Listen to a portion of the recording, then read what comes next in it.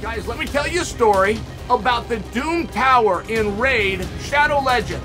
A long time ago, the Arbiter fought a pack of nasty bad guys, but she wasn't strong enough to take them all out for good. Now that Sarath is leaking back into the world, the Doom Tower is failing, and it's up to us to clean up this mess. Raid has just released a giant new feature, Awakening, and a brutal new dungeon, the Iron Twins Fortress. You need to experience this for yourself. Just log in and play Raid for 7 days, anywhere from now until October 27th, and you will add Ultimate Death Knight to your collection completely for free. But wait, there's more. New and existing players, use promo code DKRises for a bunch of free items to instantly level your new strongest champion all the way to level 50, 5-star Ascension. If you haven't played Raid, click my link in the description or scan my QR code, do it right here on the screen, and you'll get a unique set of bonuses. We're talking a free epic champion, Kayrel, 200k silver, 1 energy refill, and 1 XP boost, and 1 ancient shard, so you can summon awesome champions as soon as you get in the game. All this treasure will be waiting for you here. Tai Tuivasa, guys. You've been thinking about him in the last couple weeks? Tai Tuivasa wanted to win that fight. Of course, things are better if he wins that fight. And you'll always meet the jerk that goes, that was the best thing that ever happened to me. When it was a terrible thing. Something bad happened. That was the best thing that ever happened to me because it was a wake-up call. Like, you hear guys that talk like this. It's a little bit annoying. However, when somebody else is observing and talking about a guy, sometimes it's just true. Tai Tuivasa is in a better spot now as it pertains to getting to a title. How do you get to that? Well, before I get to that, let's talk about what Alex Volkanovski said. And Alex and Tuivasa are close. I don't know if that's just because they're both from New Zealand or if they used to be in the same gym together. But these guys have a relationship. And Volkanovski was saying, look, people love to watch Tuivasa fight. Tuivasa needs one marquee win, and he's right back there in title picks. Now, that's the part I want to take apart. Because Volk's right. Volk's right, but guess what? Tuivasa would not be being discussed for a title right now had he beaten Surreal. If you needed him, you need to move some tickets. Boom, that's the guy that's the most popular heavyweight fighter ever. And you've heard me say that before, but not like you heard me say before he's the most popular heavyweight fighter in the UFC right now. No. There's no heavyweight. Tuivasa's the ever. There is nobody that can bring 15,000 people to their feet, taking shoes off, pouring a beer. He just can't do it. He just can't do it. And he does it all over the world. Doesn't matter where he goes. This guy is massive. He's not very good. That's rude. That's going to bother him at some point that I say that. But I say it as a compliment. Because as well as he's doing, as well as he's competing with the best guys in the world, he still has potential. Not a lot of guys do. Surreal Gone, just by example. Surreal is awesome. But he doesn't have a lot of potential to get better. He's there.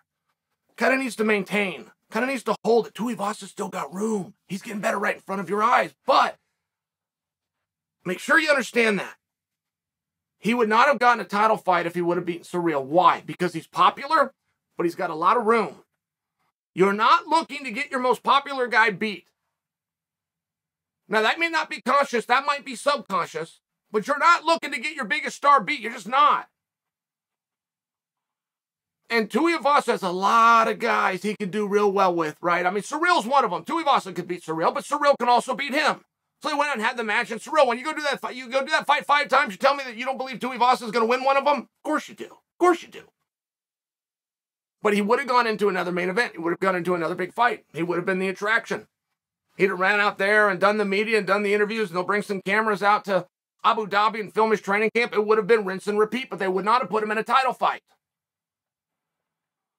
The whole point of building a contender and selling out and getting attraction with a contender is to keep him a contender until that's absolutely as full as it can go. Then you move him to the championship fight. Tuivasa's not done. He is not done bringing the world together. He's not done exciting people. And there's a lot more opponents he could have. I'm just sharing with you because I like what Volkanovski said. I like it because he's spot on. I just want to elaborate So you guys understand how right Volk is. Tuivasa is now, because of this loss, he is now one marquee win away from being in a title fight. That's true. Not guaranteed, and I'm not telling you his next fight's a #1 contenders fight. I'm telling you, Volk's statement that one marquee win puts him in the conversation. It's a very small conversation, but it will put him in that for a title fight. And if he would have beat Surreal, he would not be in that spot. He'd be in a big one. He'll stay the main event. Gonna have everybody there to see him. All of that stuff true. Chael's gonna be over here in the chair with the veins popping out, yelling at, telling you about this guy's potential, telling you what a star he is. Wouldn't be a title fight. So every now and then, right, I've seen people's success beat them. Ronda Rousey is maybe my favorite example to give from this because it's a name that you guys know. But Ronda had plenty more to do in MMA. No doubt about it. Hey, you're a top 10 fighter. You've done great. You're number 9. Let's grab number 7. You're number 9. Let's get number 10 or 11. Let's get them in there. Let's do some fights. Let's sell a bunch of tickets. Let's have a bunch of fun. Let's bring the media. All these things that came with Ronda. The problem was she was so good, so she got paid very well. When you're paid as well as Ronda, you have to use her in a main event. If you're putting her in a main event, it's a pay-per-view. That's a title fight. That's just what it means. She could not fight for titles anymore. Who the hell can? I mean, most people go their whole career and never be in that position. Ronda could have done a lot more. But because of her position, because of her success, in some ways, I think you guys see my point, though. In some ways, you get so good. There's nothing else to do. That loss for Tuivasa does bring him closer. He is now on a shorter path to a championship fight than had he beaten Surreal. And I think that's what Alex is talking about. That's how I interpreted it.